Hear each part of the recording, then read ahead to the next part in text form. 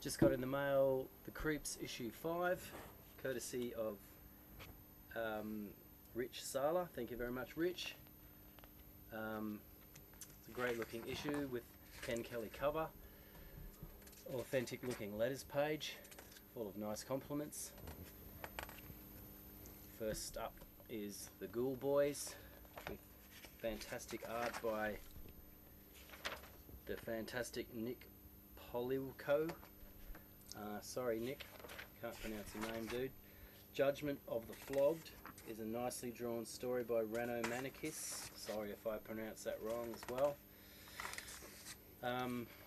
Justice for Frankenstein is a nicely drawn story by Monsieur Deman. Sorry if I pronounce that wrong. Story by Nicola Cutie, the great Charlton amongst other writers. Top Man is my story, written by Don Glute, and I'm using my best Wally Wood, pseudo Wally Wood imitation style, poor imitation at that, I might add, but it was certainly a fun story to draw, full of all kinds of nasty business set in a museum. Apologies for the dodgy camera work. It's very nice to get a comic, an actual printed comic as well, on authentic newsprint.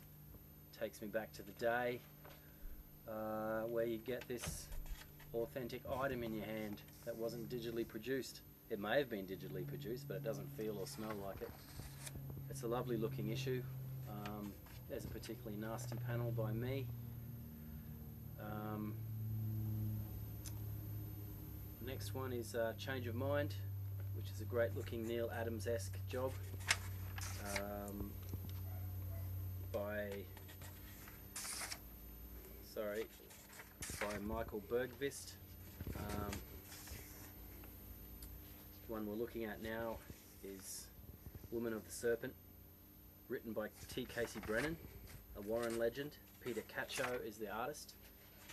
Russ Rainbolt produces the beautiful Frazetta riffs that you're looking at right now on Dinner for Two. He wrote the story too. Clever man. On your Russ. As you can see, this is authentic stuff, folks. Comics as they were meant to be. Heavily influenced by the good old days, as it should.